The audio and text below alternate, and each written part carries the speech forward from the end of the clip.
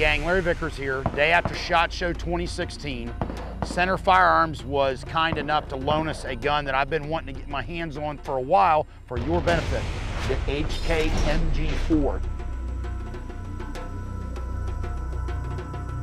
This is essentially HK's equivalent or competitor to the M249 saw, but it does have a number of features that the M249 saw does not have, such as side folding buttstock, okay? Quick change barrel, of course, since it has the multi-lug rotating bolt, you have to lock the bolt to the rear before you can get the bolt out, and it has a lever to release the barrel. Charging handle folds, we'll show you that here in a second. Also, this particular one has a 3x magnified optic on top and a folding front sight, which also is elevation and windage adjustable. Notice it has Picatinny rails that are already welded onto the receiver, so if you mount a light or a laser in particular, you know you're going to be able to retain zero on it.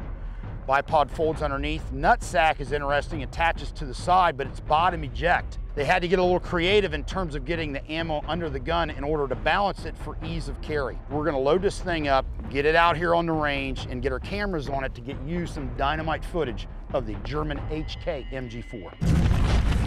All right, let me run you through a few features on this before we get going. A couple things, you can only put it on safe once the bolt's locked to the rear. If the bolt's forward, you cannot put it on safe. Only once the bolt locked to the rear, you have the ability to take it from safe to fire. Loaded feed tray indicator. So if you have ammo remaining in the feed tray, you'll have a little tab that jumps up, a little red flag that lets you know there's still something in the feed tray. Folding charging handle on this side.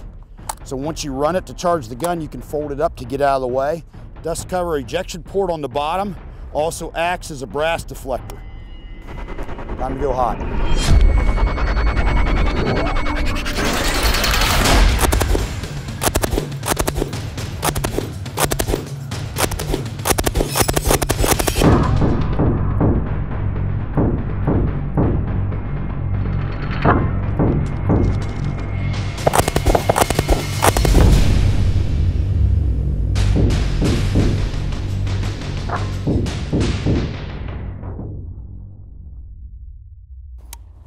Okay, one of the pluses of a 3-power optic, as you can see, you get pretty good group dispersion downrange. Now this is bolted on top of a Picatinny rail. You can take the optic off. You can also put a red dot on it if you want, or the standard iron sights. Front sight is folding, so if you're running a magnified optic or a red dot and you don't want to have the front sight in your field of view, you have the option of folding it down. I'm a little bit on the fence about the bottom eject versus side eject, because what that does to you is it's hard to get the center of balance of the ammo under the gun. That's the benefit of side eject versus bottom eject. And also what I'd like to see on this is a semi-automatic feature. So you have the ability to go safe, semi, and full auto. That's worth its weight in gold, especially if you're doing it for nothing but zeroing. It allows you to get a very precise zero instead of having to go off a burst to zero your optics, your red dot, or your iron sights.